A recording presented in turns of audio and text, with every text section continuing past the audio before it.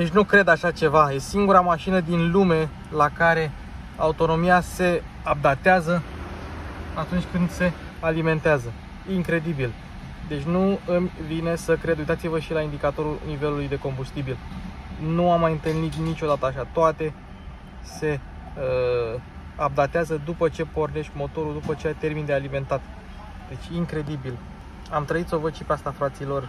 Și cam acesta ar fi pre-intro-ul de la SSANGYONG MUSSO Grand. Evident că știți din titlu deja ce mașină e. Ia să vedem ce range avem. La consum de 12, range de 700. Aia e. Ha! 758, 764, ca la păcănele. 768, 773, 800, gata, 817 km range. Salut! Astăzi e duminică, mă uit la MotoGP. N-am niciun chef să filmez, cu toate că, ia uite, am venit la pădure cu o mașină genială. Deci ce a făcut SSANGYONG din MUSSO Grand este ceva excepțional.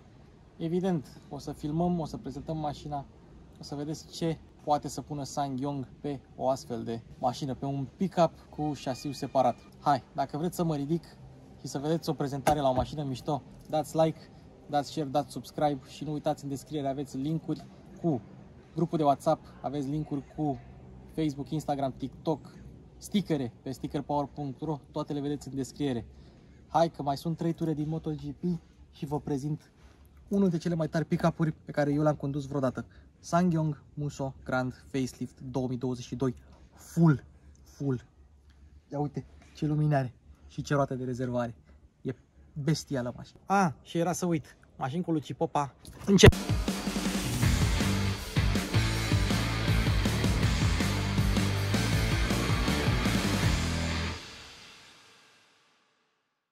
Nici nu trebuie să prezint eu mașina, pentru că ea spune totul. Uite, în Coreea, începând cu 1993, SSANGYONG a construit MUSSO. La început, primul MUSSO era SUV, după aia pick-up, după aia iar SUV, după aia iar pick-up, acum este pick-up. Țineți minte, a existat o versiune de MUSSO care s-a numit Mercedes MUSSO. Acela a fost primul SUV Mercedes. Nu i-aș zice chiar primul SUV, pentru că a existat G-Class, dar înțelegeți ce vreau să zic. Primul SUV care nu era chiar off-roader, era un SUV. S-a numit Mercedes MUSSO. Puteți să-l căutați, s-a vândut pe anumite piețe, acolo unde SSANGYONG nu prea avea căutare. Deci Mercedes MUSSO, foarte mișto mașina. Și cam pe acolo s-a consacrat relația asta dintre Mercedes și SSANGYONG. Ei bine, acum, la noul MUSSO, care se numește de fapt MUSSO Grand, pentru că noi primim versiunea lungă, versiunea scurtă la 5 metri, noi nu primim, o primim pe asta lungă la 5 metri 400. Nici nu are loc pe locul meu de parcare de acasă. A trebuit să o parchez un pic în stradă. Deci noul MUSSO, da? Pick-up cu caroserie pe șasiu separat, 10 ani garanție extinsă, deci 5 ani pentru toată mașina. A căzut, cine a căzut? A căzut Jorge Martin, păcat. Așa, 10 ani garanție extinsă, dintre care 5 ani toată mașina și 5 ani motor, transmisie și turbină. Hai, altă chestie. Preț de la 29.900 de euro cu TVA inclus în varianta de bază. Asta este versiune full. Deci, echipare de top cu pachetul premium plus pe el, cu alte dotări și tot costă mai puțin de 40.000 de euro. Dacă tu îți iei un Passat cu dotările astea la 40.000 de euro, pe mine mă cheamă Mihai Popescu. Și cu toate că mașina este foarte capabilă în off-road, ar fi capabilă din punct de vedere tehnic, ia vină cu a... Ia uite. Garda la sol 22 de cm, 28 de cm aici în față, ampatamentul foarte lung, 3,2 m, pentru că noi nu primim, v-am spus, varianta cu ampatament scurt, ceea ce înseamnă că unghiurile de atac, degajare și rampă nu sunt chiar cele mai bune din clasă, dar nu pentru asta este făcută această mașină. 19,5 grade atac, 20,5 grade degajare și 20 unghi de rampă. Și apropo, hai să vorbim un pic despre cum arată mașina. Vedeți grila asta? Ei bine, grila asta este grila de facelift. E foarte mișto și, spre deosebire de alte mărci unde o grilă mare este folosită cu rezultate dezastruoase, la SSANGYONG MUSSO mi se pare că funcționează. La pick-up-uri funcționează. F150, Ram, Silverado, Tacoma și așa mai departe. Mi se pare că funcționează foarte, foarte bine. Ce mai vreau să mai punctez este că cu atâta plastic cât vedeți pe grila lui SSANGYONG MUSSO, Dacia face un spring întreg. În versiunea standard, apropo, vă vine să credeți că diferența între stock și full e 10.000 de euro? Mi se pare chilipir. Condițiile în care mai pui și cutia automată, care nici nu e scumpă, 1.600 de euro. Deci, mi se pare fantastic că de la varianta cheală, care nu e chiar cheală, până la varianta full, care e extra mega full, 10.000 de euro. Ok, hai să vorbim despre lumini. Avem așa, în versiune standard, de la 29.900, avem farul cu halogen și atât. E bine, în varianta asta premium avem așa, xenoane, fază lungă cu halogen, semnalizări cu LED și faruri de ceață cu LED. Totodată semnalizările din oglindă sunt și ele tot cu LED. Pe spate, lumini, avem numai bec incandescent peste tot, mai puțin aici. Cei de la SSANGYONG au instalat acest kit foarte mișto de lumini. Luminile încă nu sunt conectate, doar semnalizările sunt conectate și sunt cu LED. Și avem aici și o roată de rezervă. Ia, da, să o pun eu. Vedeți? Asta e roata de rezervă. Ce se întâmplă cu această roată de rezervă? Pe Musso poți să pui așa: jante pe 17 de tablă, 17 aliaj, 18 aliaj și 20 aliaj. Mașina vine cu jante pe 18 aliaj, că mi se par cele mai mișto, alb cu negru, arată bine, dar roata de rezervă e de 20. Doar așa ca să arate bine, sau nu știu, cred că de asta au găsit. Sau e de Rexton, că seamănă cu jantele și de pe Rexton, cu care mașina împarte platforma. Hai, dacă toți suntem aici, hai să vorbim despre benă. Bena are 1,61 m adâncime. Aproape cât mine, eu am 1,64 m. 1,57 m lățime și cam 57 de centimetri înălțime. Și vorbeam cu cineva care are interes de a cumpăra un pick-up și spunea că la SSANGYONG bena este ceva mai înaltă, ceea ce înseamnă că pentru ce are el nevoie nu mai trebuie să-i mai ia acoperiș din acela, știți? Cum sunt la pick-up-uri. Uite, o chestie pe care eu de care nu mi-aș fi dat seama niciodată, pentru că nu folosesc pick-up-uri în general, deși îmi plac la nebunie. Totodată, mașina, așa cum o vedeți aici, cu transmisie automată, are o masă la gol de 2120 de kg. Însă există două tipuri de masă maximă autorizată. Avem așa, 2990 de kg dacă alegi suspensia cu arcuri elicoidale sau dacă alegi versiunea cu arcuri lamelare sau arcuri cu foi, e bine, atunci masa maximă autorizată crește la 3260 de kg. Și dacă este să vă întrebați pe mine pe cât de confortabilă este mașina asta cu arcurile elicoidale, cine dorește să transporte, să care chestii, va alege versiunea cu arcuri lamelare. Și dacă mai vrei niște lungime în plus, mai ai 58 de centimetri aici de la ușa benii. Culmea, mașina are 57 de centimetri înălțime benă și ușa are 58 de centimetri, adică pe acolo. Nici măcar nu mai trebuia să o măsor, trebuia să știu din start ce e. Și apropo de tipul de suspensie pe spate, dacă alegi versiunea Style, vine cu arcurile lamelare în standard.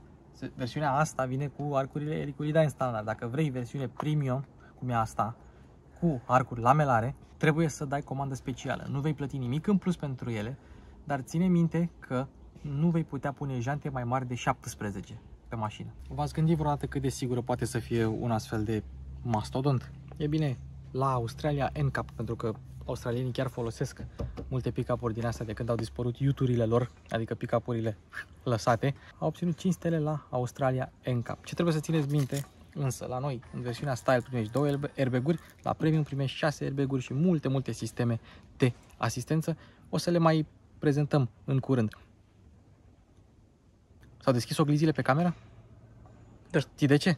Pentru că în momentul în care tu încui mașina, te depărtezi de ea. Ia, hai să arătăm. Hai. Că e duminică, facem ce vrem. Asta e vlog de duminică. Vino, va. Și te apropii de mașină.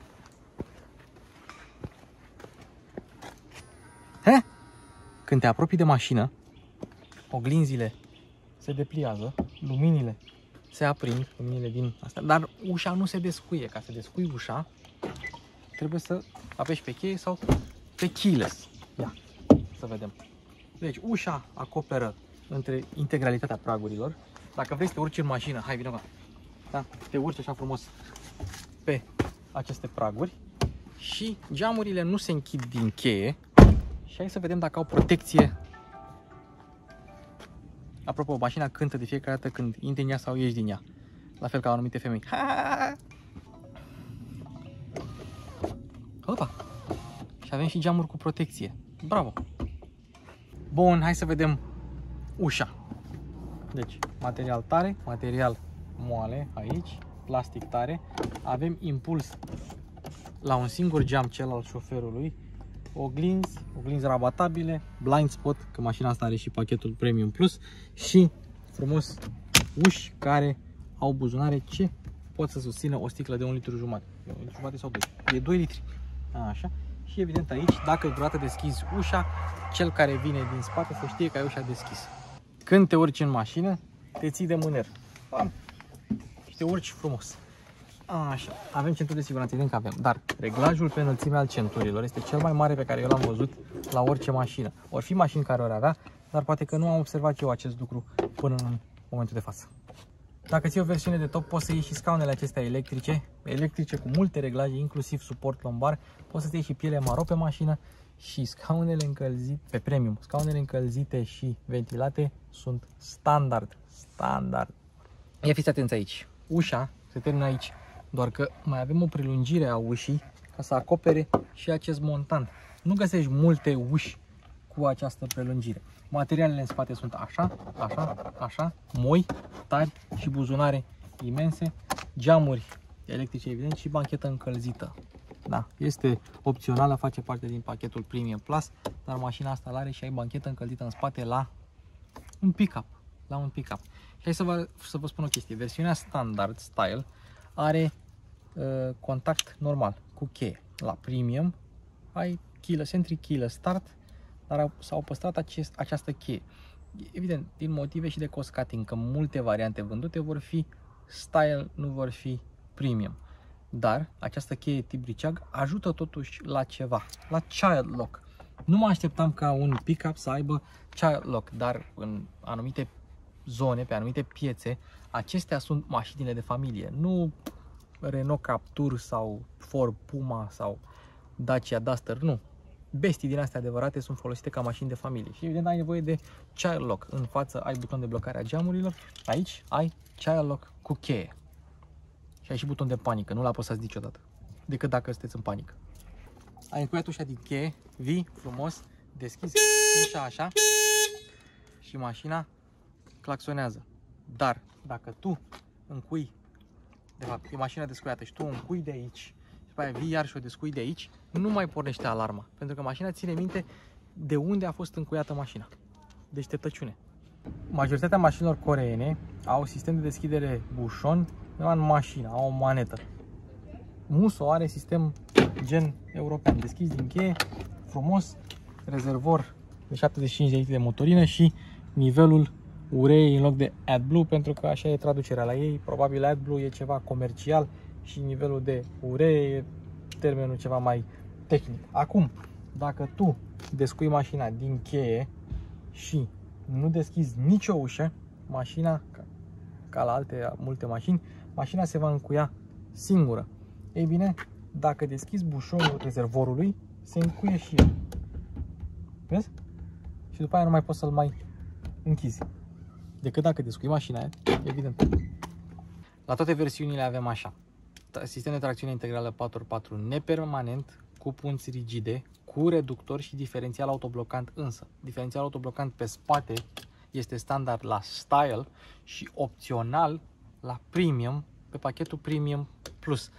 Pentru că cei care își aleg Style și aleg mașina pentru muncă, pentru aventură și au nevoie de diferențialul ăla în standard, pe când la Premium îl primești la pachetul Premium Plus. E acolo un bonus, dar măcar e în pachetul ăla, care culmea nici nu e foarte scump, e undeva la 1690 de euro și primești dotări de 5-6-7 mii de euro pe el. Hai să mai trecem în revistă câteva detalii. Am zis că are puncte rigide pe față, nu, brațe duble, double wishbone. Astea sunt false, sunt doar de efect. Pe oglindă avem aici niște elemente aerodinamice pentru reducerea zgomului de rulare și o să vezi la proba de condus cât mi-a scos pe decibelmetru. Incredibil ce valoare a scos. Alt detaliu, diferența dintre un Musso și un Rexton, direcție. Rexton are electrică, Musso are hidraulică. Ambele se simt similar, o direcție foarte, foarte ușoară și un diametru de bracaj de 12,2 metri. Pentru o asemenea bestie e chiar mare, e chiar util. Ai mânere ca să te urci în față, le-am arătat, dar ai mânere ca să te urci în mașină și în spate. Și dacă vrei să tractezi și vrei să tractezi mult, recomand cutia automată, pentru că poți să tractezi 3 tone. 2,6 tone dacă ții manuala.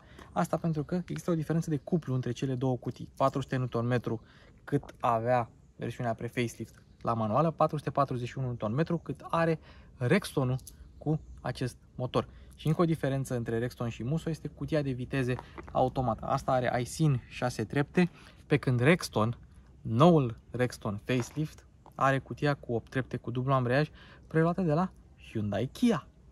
Țeava e pe dreapta, că rezervorul este pe stânga. Aici plastic, evident, cu senzor de parcare, față-spate, camere 360. Alea sunt opționale, dar uite, aici e camera spate din benă. Dacă vrei să deschizi și să mergi cu bena deschisă, poți să faci asta. Dar camera o să-ți arate, nu știu, probabil ce e în jos sau se va opri cum este în lateral. Nu ai keyless la benă. Dacă vrei să deschizi bena, ei bine, atunci trebuie să desfaci totul din cheie. Și bena, ai grijă că e destul de grea. Ori nu sunt eu obișnuit cu ușile de pick-up-uri, ori asta e mai greu decât de obicei. Ca să încarci obiecte, ai 80 de cm înălțime. Deci am 80 de cm să urci, să ridici tu, forțosule, bagajele sau ce marfă mai ai ca să le urci în benă. Și o fi bena grea la coborâre, dar e mai grea la urcare. Ca la rezervor, dacă deschizi bena și o lași deschisă și nu deschizi nicio ușă, se încuie mașina. Și cu mașina încuiată, evident că poți să încui și bena. Apropo, eu n-am testat multe pick-up-uri la viața mea, dar SSANGYONG Musso vine cu bene capitonată în standard. Mai există pick-up-uri care nu vin cu bene capitonate în standard? Nu știu, poate HiLux-ul de bază, alea chele de tot? Spuneți-mi și voi în comentarii cine are așa ceva. Și nu mă refer la Logan Pickup. Am vorbit despre pachetul Premium Plus, dar și echiparea Style are un pachet destul de interesant numit Style Plus, care costă 1200 de euro și vine printre altele cu așa: 6 airbag-uri, ok, volan multifuncțional pe 4 direcții, pentru că în standard vine pe 2 direcții doar pe înălțime, senzor de parcare față și spate și barele de amarare. Deci nu rămâi chel dacă ții versiunea Style. În schimb, motorul este același. 2.2 turbo diesel, este același motor de pe Rexton. Dacă vreți mai multe detalii despre el, căutați Luci, Popa, Rexton, pentru că eu am fost primul care a testat Rextonul facelift în România și e păcat să nu vă uitați și la acel clip, cu toate că se află pe alt canal. Deci dacă vreți mai multe detalii despre motorul ăsta, intrați pe celălalt canal și vedeți și acel clip. Totodată, motorul e montat longitudinal, exact ca la Rexton, și dezvoltă așa: 202 cai putere la 3800 de rotații pe minut și un cuplu maxim de 400 Nm pentru manuală, 441 Nm între 1600 și 2600 de rotații pe minut pe versiunea cu transmisie automată. Nu scrie nicăieri timpul de 0-100 pentru mașina asta, dar nu e nicio problemă. Îl face băiatul vostru, iar viteza maximă 186 cu manuală, 183 cu automată. Consumul pe care îl dau ei pentru automată este între 9 și 9,2 pentru multilink pe spate și pentru arcuri lamelare 9,3. Deci consumă mai mult cu arcuri lamelare. Așa o fi. Cutia, am zis-o, iSyn cu 6 trepte, automată. La Rexton este dublu ambreiaj cu 8 rapoarte. Protecție, da. Cred că e și termică, e și antifonare, pentru că turbina se află destul de sus și la alți producători avem o protecție termică metalică. Aici s-ar putea să fie și o protecție termică inclusă, pentru că nu pare să fie material standard de protecție fonoabsorbantă. Acum, cine știe? Și presupun că nu mai are rost să spun că motorul nu mai are nicio treabă cu Mercedes. Motor de SSANGYONG făcut cu banii de la Mahindra, care erau proprietarii brandului SSANGYONG. Acum a fost vândut SSANGYONG către altă companie, nu știu exact care, nu cred că e companie auto. Deci nu trebuie să aveți grijă cu privire la faptul că SSANGYONG va dispărea de pe piață. Nu va dispărea de pe piață și motorizarea este proprie, nu mai are treabă cu Mercedes. Bă, Bogdane, ne trebuie mai multă lumină. Popa! Acum încă o dată. Trapă electrică, 700 de euro, merită toți banii. Ia fiți atenți aici. Deci mi se pare ceva fabulos. Dacă apeși pe butonul de blocat geamuri, nu doar că se blochează geamurile spate, dar se blochează și geamul pasagerului. Mai mult, nici măcar tu nu le poți deschide sau închide. Deci Deci nu doar pasagerii, nici măcar tu nu le poți închide sau deschide, doar pe cel al șoferului. În momentul în care deblochezi, atunci se pot deschide toate. Fabulos! Bun, hai să vedem materialele. Bogdan, urmărește-mă că o să fie rapidă treaba. Deci, material moale, material tare. Ceva imitație de fibră de carbon, un fel de piano black carbon, material moale, material tare, cotieră moale și pe aici am arătat. Volanul e mișto, se simte bine, pielea e ok pe el. Și dacă tot am terminat cu material, hai să vorbim despre volan și despre scaune. Deci, volanul subțire, cu decupaje. Dacă ar face BMW-uri volane cum are SSANGYONG, ar fi lumea mai bună. Pe adâncime, pe lungime, frumos, se reglează manual. Scaunele sunt electrice și jur că sunt unele dintre cele mai confortabile scaune de mașină de genul ăsta în care am stat. Deci, super, super confortabile. Și Bogdan, poți să confirme? Confirm? Da. Confirm. Confirm. Gata, confirm. Am confirmat. Stai, așa. Rămâi în rec, da? Deci că-s fotolii. Da. Nu au cea mai bună susținere laterală, dar nici nu-ți trebuie. Sunt un fel de fotolii. Șezutul nu e prea lung, nu e prea scurt. Tetiera nu e nici prea moale, nici prea tare. Este exact ce trebuie. Spații de depozitare. Unul aici care se scoate. Da? Două suporturi de pahare și aici avem o cotieră, tot așa cu bază, care se scoate, dar se scoate ceva mai greu. Torpedoul se închide cu cheia. Este iluminat, este amortizat puțin. În genunchiul meu? Nu, chiar mișto. E amortizat sau nu? Da, e amortizat și este necapitonat, se închide cu cheia după cum am spus. Parasolar cu lumină, parasolar moale, oglindă electrocromă la premium. Da, acum hai să trecem un pic jos. Hai să vorbim un pic despre climatizare. Climatizare automată pe 2 zone cu tot ce vrei, cu absolut orice funcție vrei. Dacă îi dai aici, ai și meniul meniul climatizării pe ecranul navigației. Dacă te duci aici pe navi și apeși pe acest buton, ai meniul de climatizare tot timpul, însă el este doar informativ, nu este și tactil acest meniu. Bun, climatizarea bagă bine, bagă rece. Dacă îi dai pe 23 de grade, o să îngheți, o să ai nevoie de o șubă pe tine. Scaune ventilate, scaune încălzite, USB-uri, unul pentru conectivitate și unul pentru încărcare, ambele încarcă. Brichetă, dar și prize de 12 V și cutie automată. Cutie automată care, mă rog, dacă ai motorul pornit, nu mai ai alt buton pe care să-l apeși. Pur și simplu, îl duci normal. Ai și mod manual și modul de rulare. Normal, sport și winter. Aici avem sistemul de tracțiune integrală, 2 high, 4 high și 4 low cu reductor pentru off-road. 4 high este recomandat, după cum se vede, pentru zăpadă. Și observăm că la 2 high, roțile față nu sunt hașurate foarte, foarte tare. Mă bucur că s-au gândit și la chestia asta, cei de la SSANGYONG.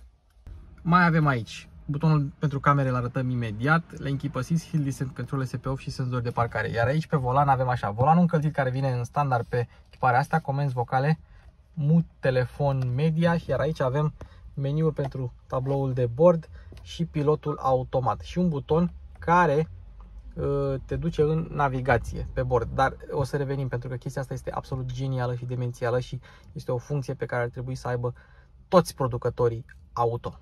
Ia fiți atenți aici ce sistem de camere șmecher avem. Deci avem 2D și față, 2D și lateral, doar în dreapta.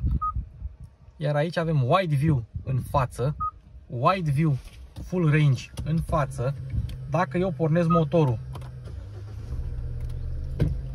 și o trec în marș arier, avem spate, wide spate și full range spate.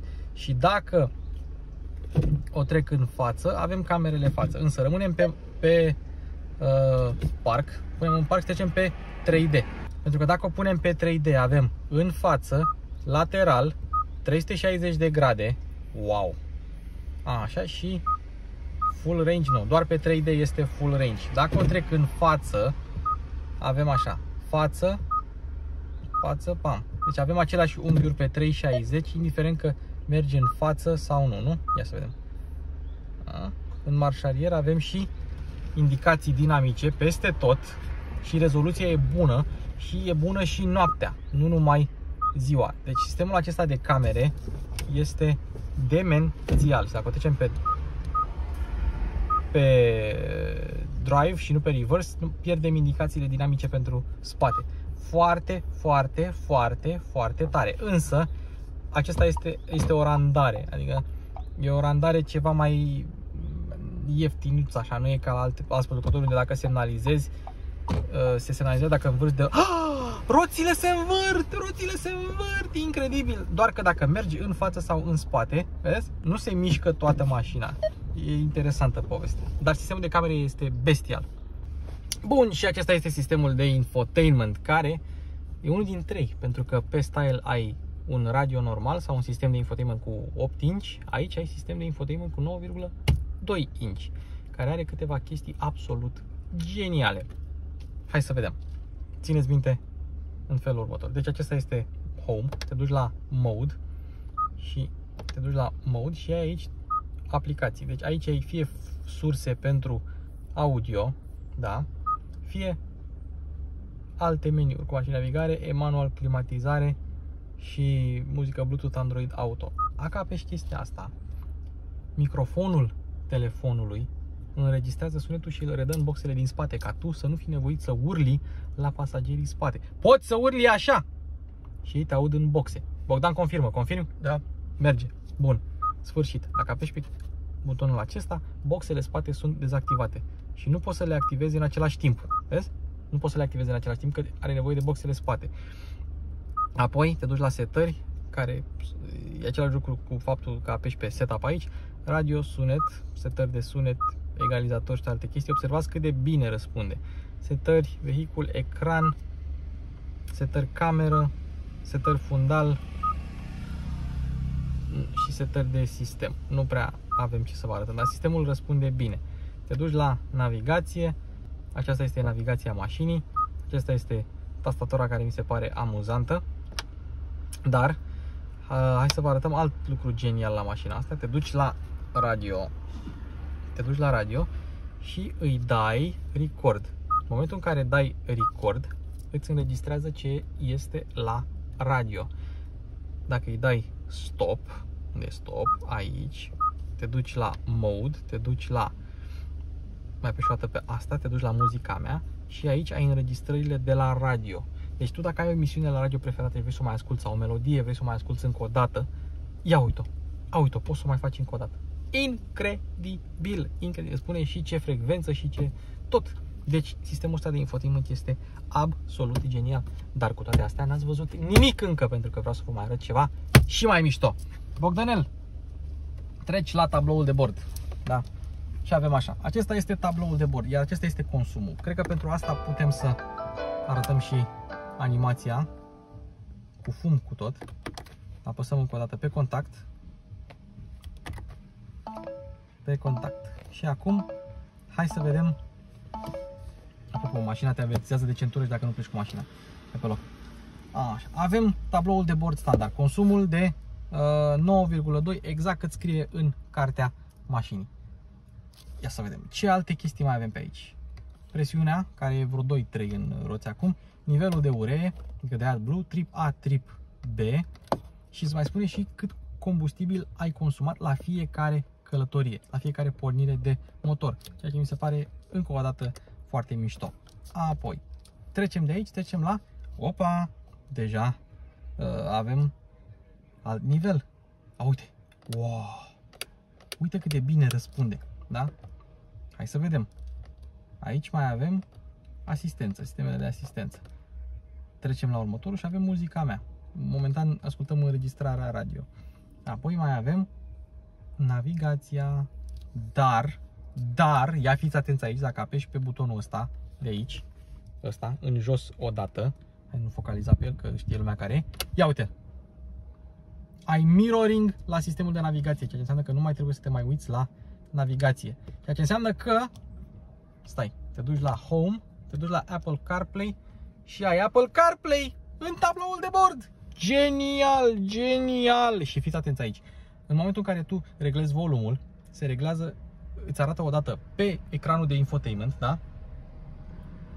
Îți arată o dată pe tabloul de bord și îți mai arată toată pe mirroring și tu vezi nivelul volumului în 3 locuri, cât de tare poate să fie chestia asta. Deci, și dacă vrei navigația normală a mașinii, mai apeși încă o dată pe butonul acela și se încarcă navigația mașinii și poți să ai și Waze și navigația mașinii în același timp.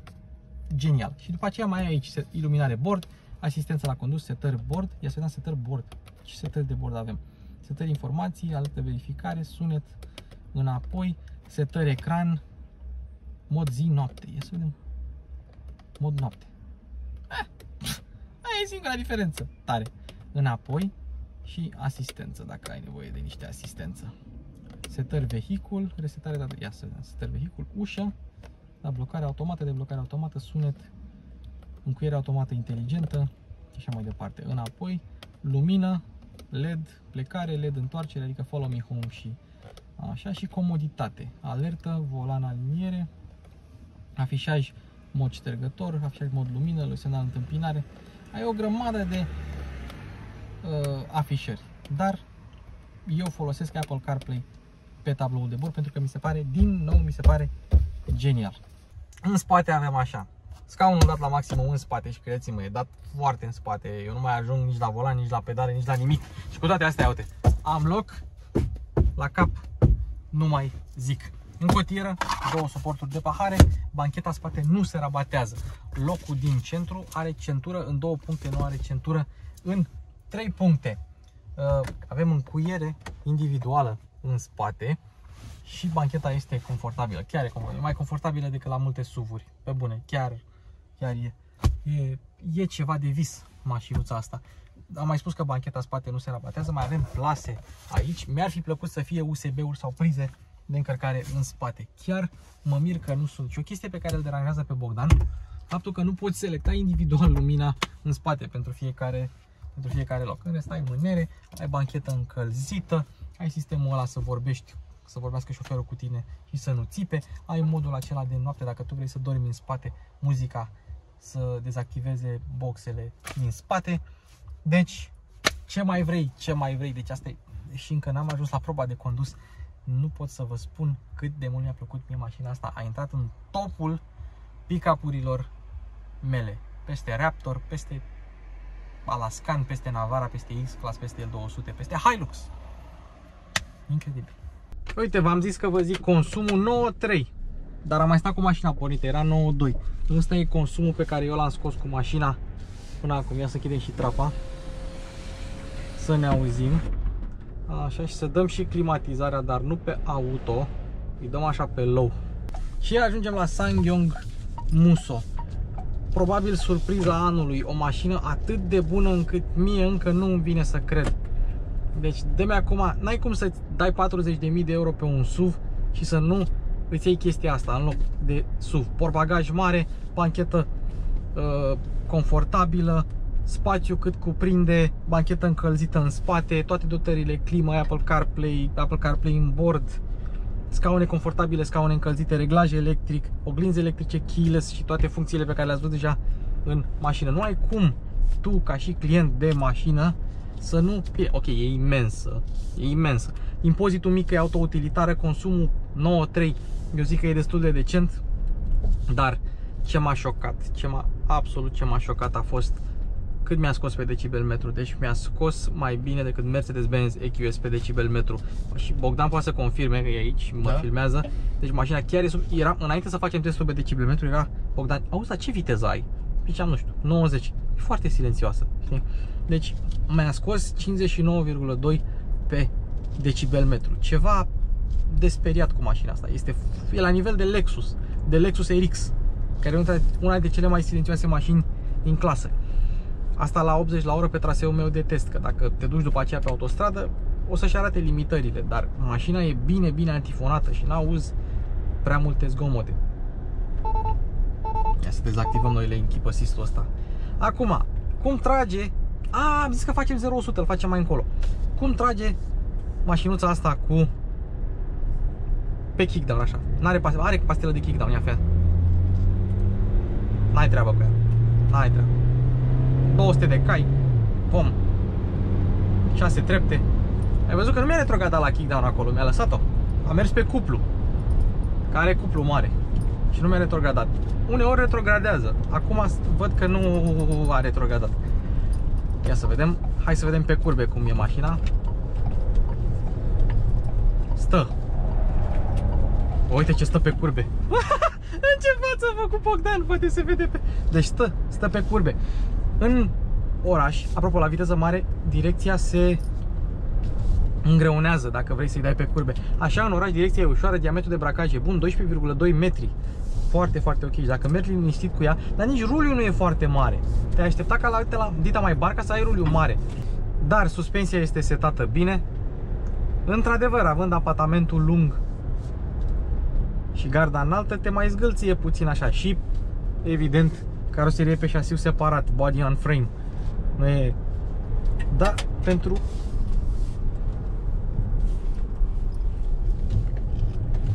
Te vei verița. O prinsești? Da. Incredibil.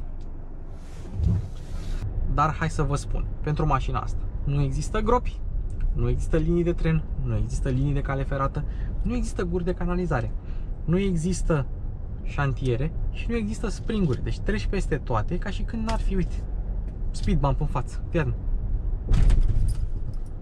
Scaunele sunt confortabile, ia, fiat. Bă, nimic!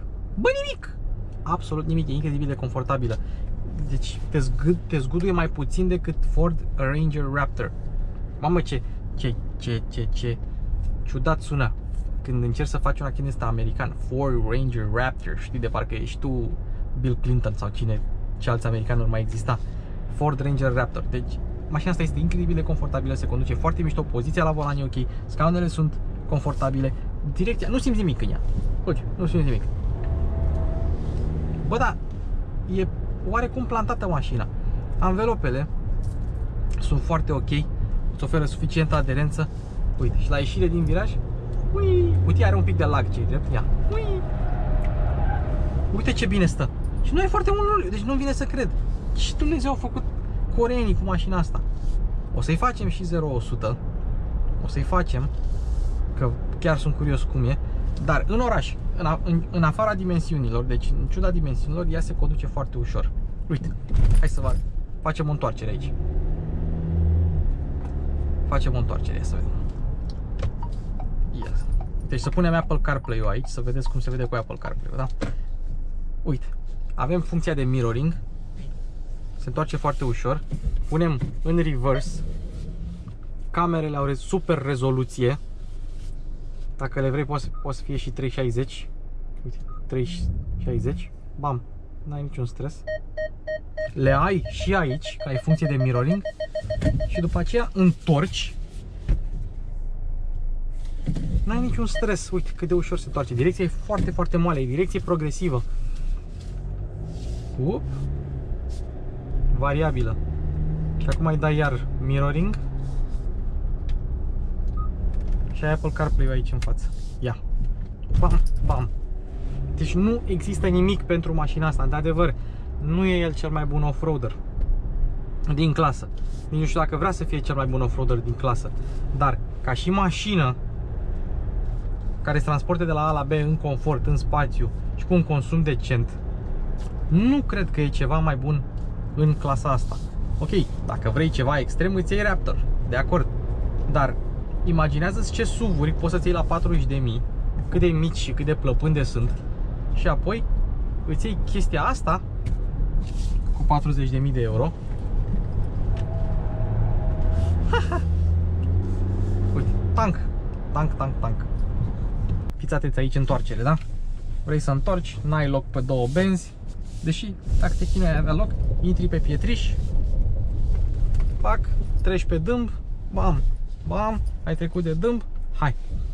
0-100, hai să vedem în câte secunde sunt, da? Trecem pe sport, avem normal, sport și winter. Cutia o lăsăm pe drive, că nu există cutie pe sport, doar pe manual. Și hai să vedem.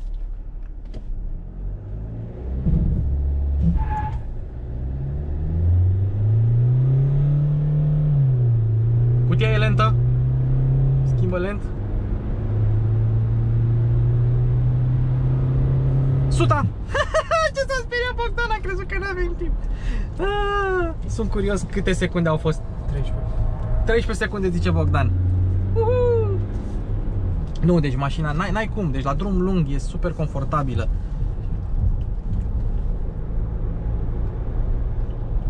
Are toate sistemele care să te ajute. Și poți să iei curbe cu ea la limita aderenței și ea e controlabilă la limită. Este super, super controlabilă la limită. Trage, are cuplu. Ia. Băi, nimic, n-a simțit dâmbul ăla la 65 la oră. Nu a simțit dâmbul la 65 la oră și nu transmite șocuri prin caroserie. Parcă toate șocurile le absorbe suspensia. Mai mult, în mașina asta nimeni nu-ți dă flash-uri. Nimeni nu îți dă flash. La asta și la Touareg am mai văzut. În rest, orice mașină aș fi, dacă merg cu 100 pe DN, toată lumea îmi dă flash. Nu. Cu asta, și cu roata de rezervă acolo și cu cât de înaltă e mașina, tu nici nu vezi dacă îți dă cineva flash. Pentru că nu-l vezi, efectiv, nu-l vezi. Ai unghiul ăla mort acolo, dar nici nu te interesează. Pentru că nu te interesează ce e în spatele tău. În rest, vizibilitatea e foarte bună. N-avem unghiuri mari, unghiuri foarte mari. Ia uite, Land Cruiser-ul. Vum. Pare și ăsta mai mic decât noi. Vizibilitatea e bună, unghiurile moarte nu sunt mari.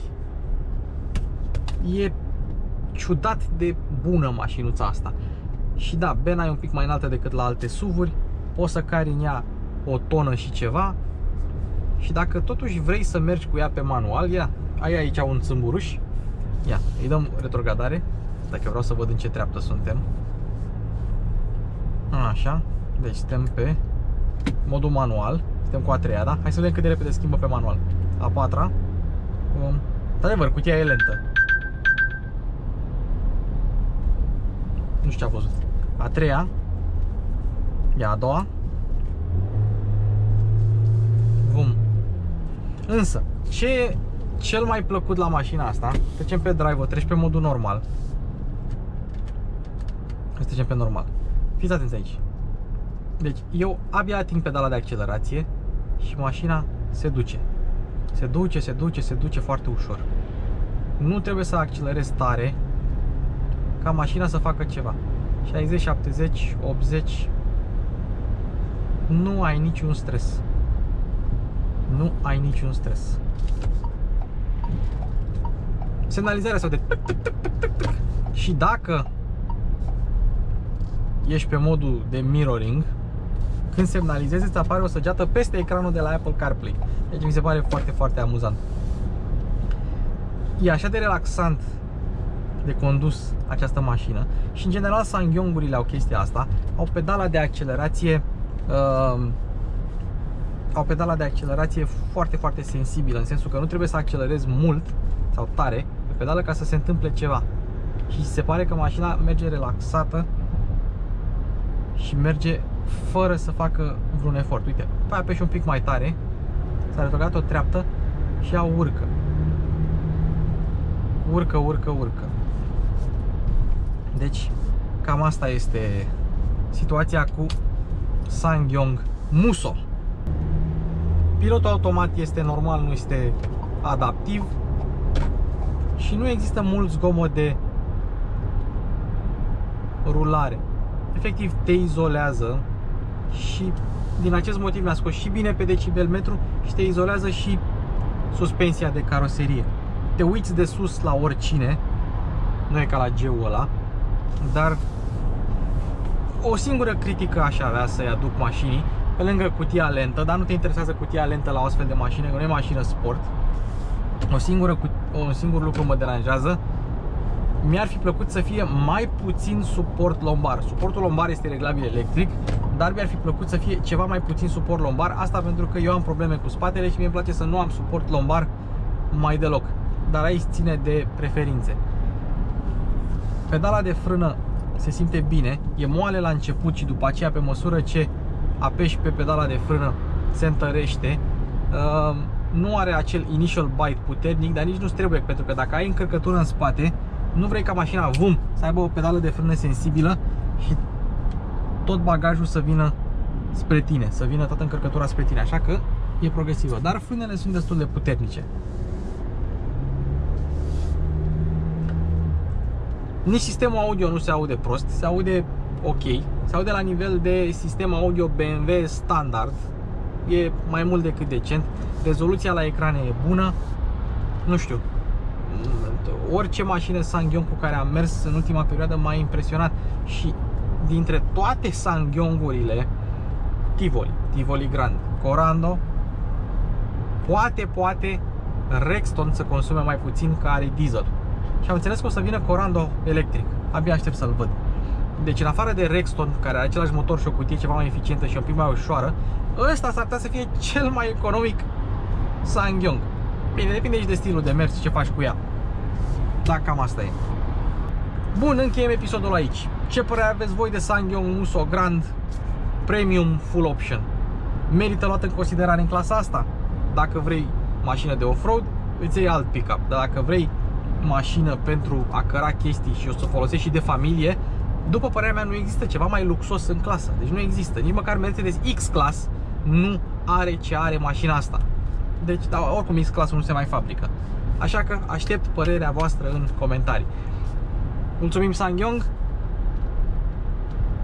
Vă mulțumesc și vouă. Ne auzim în comentarii, like, share, subscribe. În descriere aveți grupul de WhatsApp cu abonații. În descriere aveți și alte linkuri, stickere de la Sticker Power și social media, Facebook, Instagram, TikTok și ce mai vreți, că și acolo postez. Vă mulțumesc din suflet. Mai e de zis ceva? Ne vedem la un nou episod. Mașini cu Luci Popa se încheie.